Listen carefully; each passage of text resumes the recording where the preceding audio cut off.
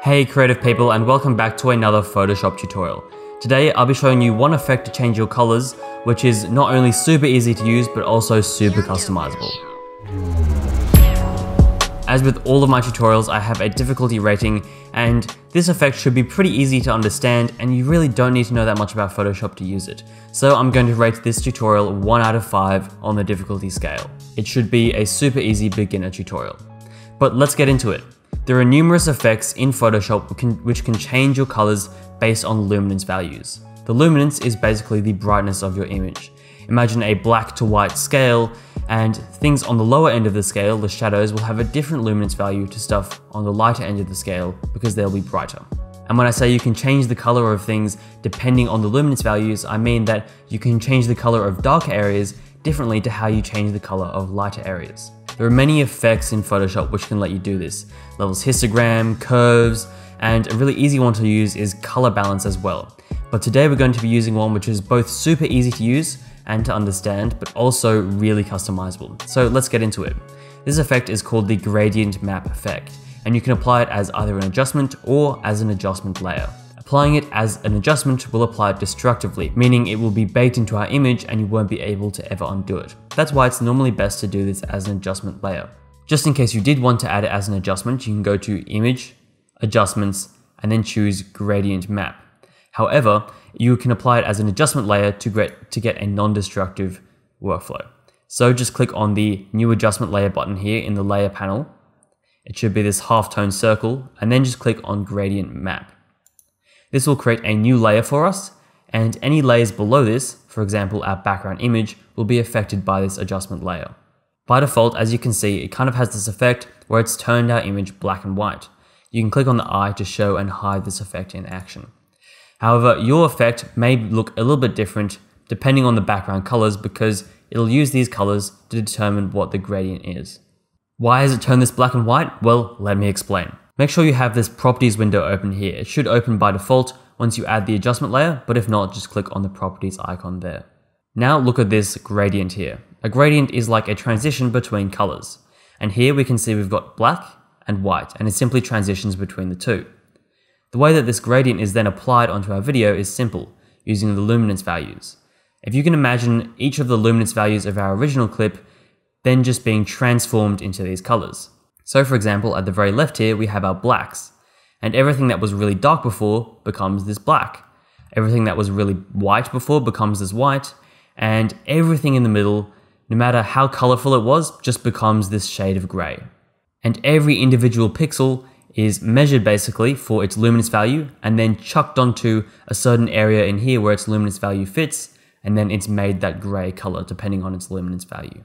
So that's why it's turned this image black and white, because everything that once was black was now black, everything that once was white is now white, and everything that was once colorful is now gray. But if we just click reverse, for example, we can see it's kind of done this inverted black and white effect. Everything that was white has now become black, and everything that was black has now become white, as you can see from this reversal of the gradient here. I'm hoping you're starting to see where this effect goes, because we can use any value along here to change the color. So let's go ahead and figure out how to do that. I'm first going to show you how to adjust the gradient, and then once we've finished editing the gradient, I'll then show you how to apply this effect properly to your clip. So let's go ahead and first look at how to adjust the gradient. I'm just going to uncheck reverse, and I'm just going to open up my gradient editor just by clicking on the gradient. By default, as you can see, it creates a gradient from the foreground color to the background color. In this case, from white to black, or black to white, depending on which way you want to look at it. There are a bunch of presets available here, as I will show you, but first I'm just going to teach you the basics about this little editing section here. We have two stops at the moment, two color stops. We have this black and this white. To adjust the color of any color stop, you can click on the bottom of the color stop, and then click on the color option here and change the color. For example, I might change my background color here to be some kind of blue, for example, and I'll hit OK. The great thing about this is that it does adjust in live preview, so you can see your colors and your gradient being edited as you're editing the gradient here. Then you can go ahead and, for example, change the white as well. So I might change this to be some kind of green, just for purposes of this tutorial. You can move these color stops around by just clicking and dragging on the bottom of them, like so. You'll notice that these opacity stops don't move with them. It's just the color stops that move. So I'm going to move this back for now.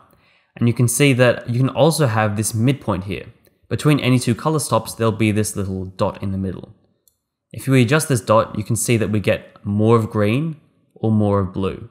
This is just the midpoint between where the two colors are half mixed, and you can change it along this spectrum to get more of one color or the other. To add a new color, you can just click anywhere on the gradient and it will add a new color stop for you, and you can do the same adjustments as you did before.